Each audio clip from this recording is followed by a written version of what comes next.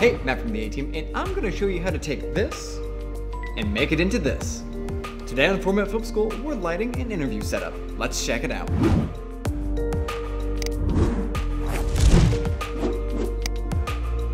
So here we are now in the back of the studio. The reason why we're here is because we wanted to add a lot of texture in the background. We have this very long corridor with a ton of our gear to add some nice texture in the background, as if we're shooting this nice industrial interview with, say, a filmmaker.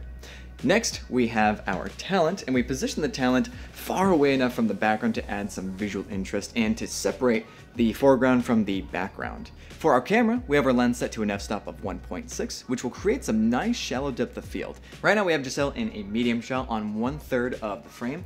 We could technically have him on the left side of the frame, but there's a lot of empty space on the right side. We could have him centered as well, but it doesn't really look that great with the frame that we have. So to take advantage of the leading lines, we can move the camera so Giselle is on the right side of the frame and the shelves are on the left side of the frame. All the lines in our frame are heading towards Giselle. So currently we just have the house lights on, and you can kind of see both on my face and Giselle's face that there's a lot of harsh shadows on the forehead, the nose, maybe under the cheeks and the chin, and it's not really that pretty looking.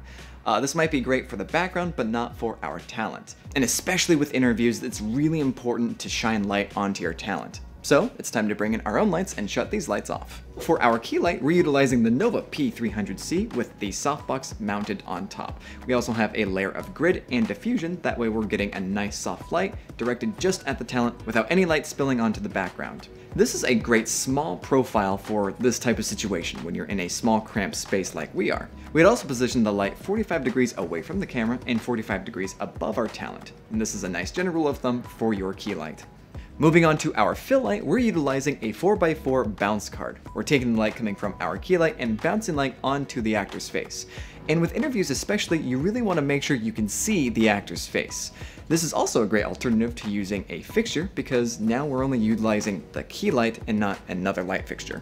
We noticed that the right side of his body was blending in a little too much with the background, so we introduced an edge light to separate him from that background. And for that, we're using the Aputure 120D Mark II with a light dome mini with a layer of grid and diffusion, similarly to direct our soft light just onto our talent without spilling onto the background. We're also using a softbox as opposed to a Fresnel just to add some production value. This is what's known as a soft edge light as opposed to a hard edge light. A general rule of thumb is to place your edge light on the opposite side of where your key light is placed. Really, you can use any two lights for a nice clean look. This is the bare minimum for a good interview lighting setup. We tried opening up the door just to add a little bit of variety with our setup, but it was just too bright. So what we did instead was utilize a portion of the house lights just to add a little bit of light in the background. This way we didn't actually have to set up another light fixture. We're just utilizing the location that we have.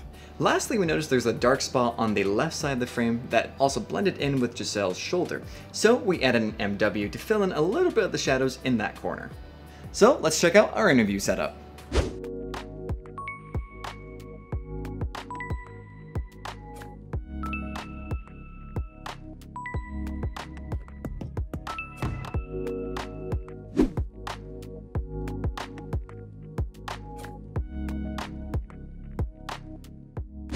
So in case you don't have those lights, you can still use these principles to achieve a good look. For example, we swapped out the Nova panel for an HR672. Then we brought the light in as close as we could and then dimmed down the light to achieve that nice soft light. And then for a bonus, we added a layer of diffusion to take that light down even more and to soften that light.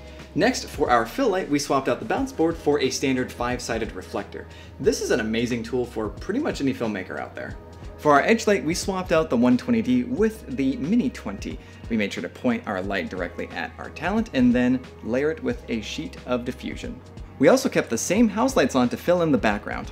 Lastly, we swapped out the MW for an MC for a more budget-friendly alternative. So let's check it out.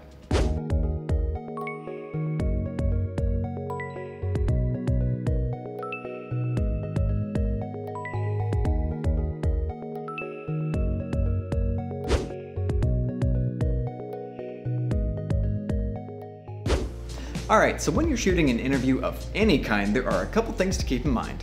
First, create as much background depth as possible. This can be done using a combination of physical depth, shallow depth of field, or lighting separation. Second, place your backlight directly opposite your key light. This will give you a nice clean look right off the bat that you can add or modify to suit your video later. And third, use soft light. Soft light over hard light looks better on your subject and ends up giving a more professional look. Comment question of the week: what's the worst lighting setup you've ever seen? We've all started somewhere. Describe that setup in a comment below for a chance to win an Aputure M9. And while you're there, if you learned something, hit that like button and subscribe for more tutorials. I've been Matt with the A-Team. Thanks for watching 4-Minute Film School, and happy shooting.